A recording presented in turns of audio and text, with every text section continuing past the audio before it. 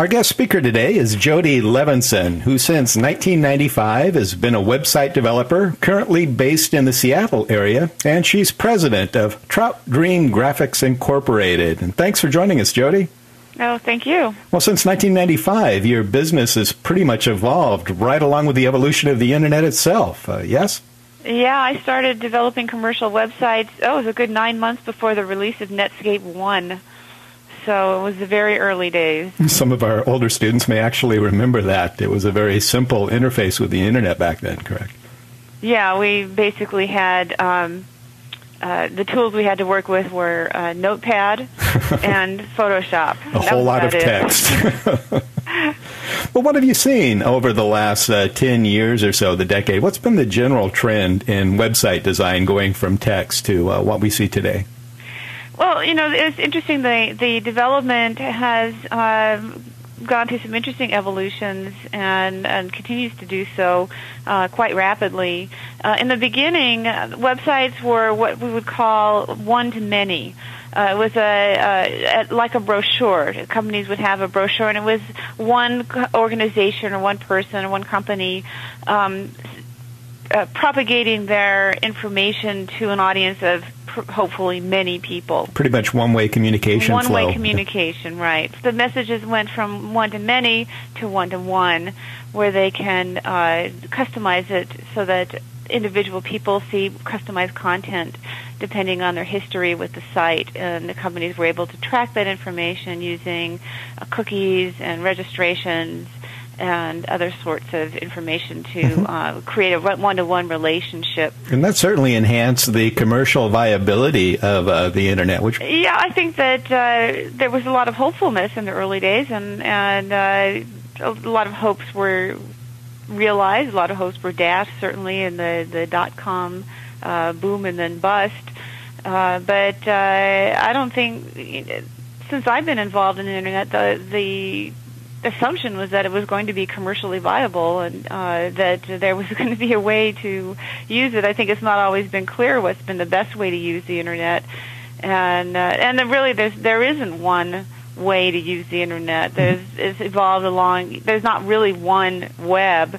There's so many different things going on, so many different models that there's a great deal of flexibility, and companies are expanding that every day with creative ideas that they're using to attract attention and gain trust of their audiences. Certainly a work in progress, and we haven't reached an endpoint yet. I mean, where do you see where we're at now, and what are the general trends? Where is web development heading?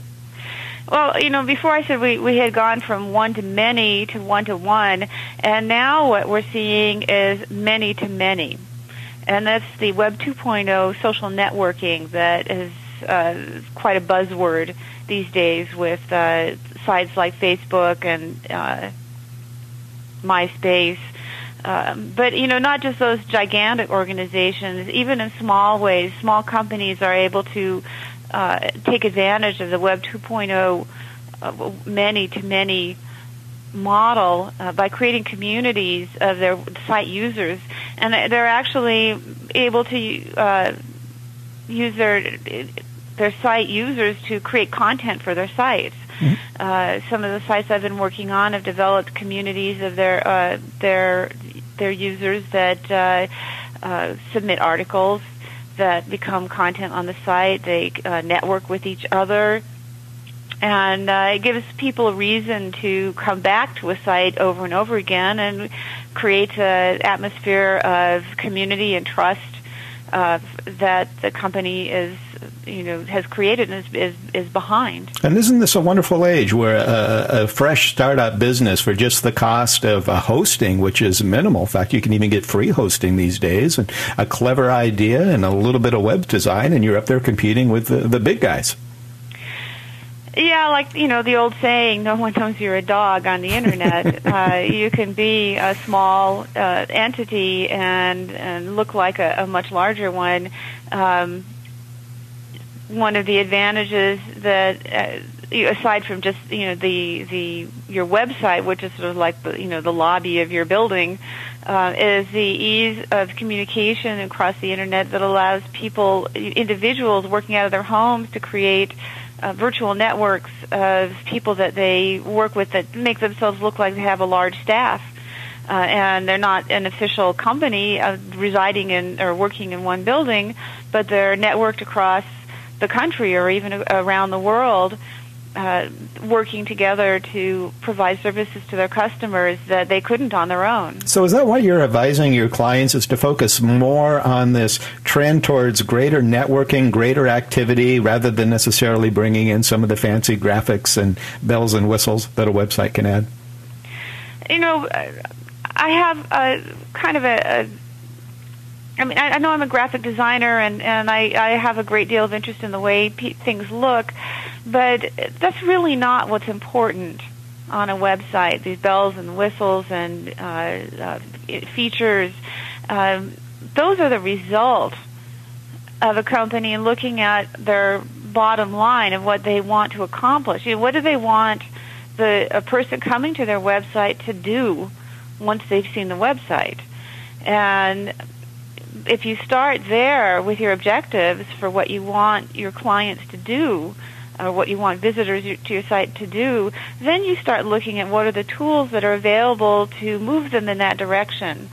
And if having social networking, if having an online community, if having a flash presentation, if having a YouTube subscription group, whatever it's going to be that is going to move your clients towards the goals that you have for them, and also move your clients towards the goals that they have for themselves, the better you're going to do.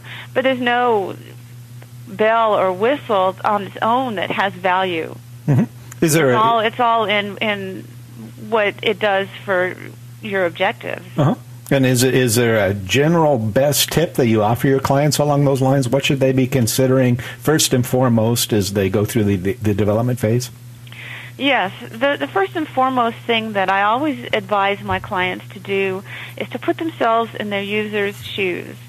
They should know who their user is, know who their ideal client is, their ideal customer, who are the people that they want to reach, and always try and see everything from their point of view. There's so much competition on the internet, and their competition is one click away.